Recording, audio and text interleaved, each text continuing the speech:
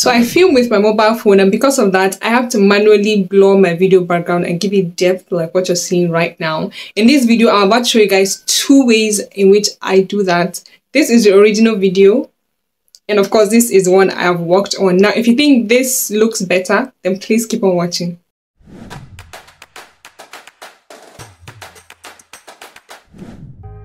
So I'll be using CapCut. If you've been following me, you know that I like to edit my YouTube videos on CapCut. Now the first way I'm going to show you, it's a bit common and I call it the hard way because honestly there are simpler ways to do this, like I'll show you later.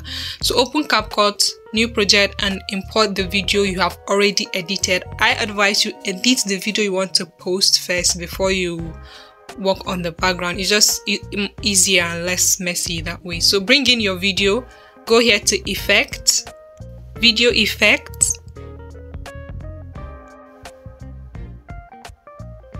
then scroll and look for Lens. Scroll down until you find Blur. Click on Blur, and once it downloads, it is going to appear on your timeline. So this blurs the entire video including your face, and then click on it again to adjust the blurriness of it, or the intensity. Oh my god, did I just say blurriness? The intensity of it to, you know, your liking. Once you're satisfied with how blurry it is, drag the blur effect to fill up, to reach the length of your video. You know, the length of the video you want to blur, and that's it. Then once that's done, go back, click on overlay.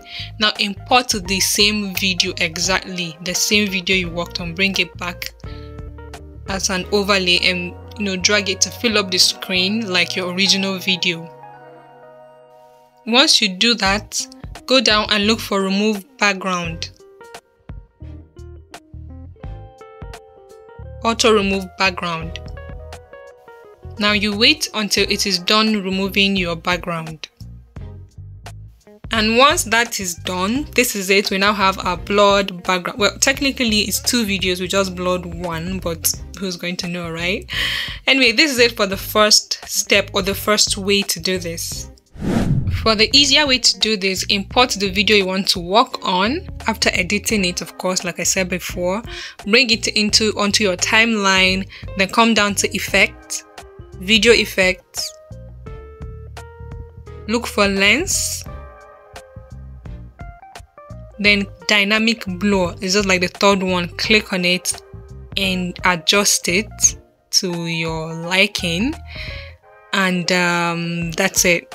Yes, that is it. This is so simple. I wonder why they don't talk about it a lot on YouTube, but that is why I'm here. I'm here to make things so much more easier for us all, you know, as new creators. So please make sure you subscribe to the channel if you're not yet subscribed.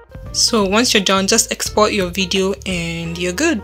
And that's it, guys. Thank you so much for watching. If you liked it, give it a thumbs up, and if you're not yet subscribed, please subscribe to the channel. Thank you once again for watching, and I'll see you guys in my next one.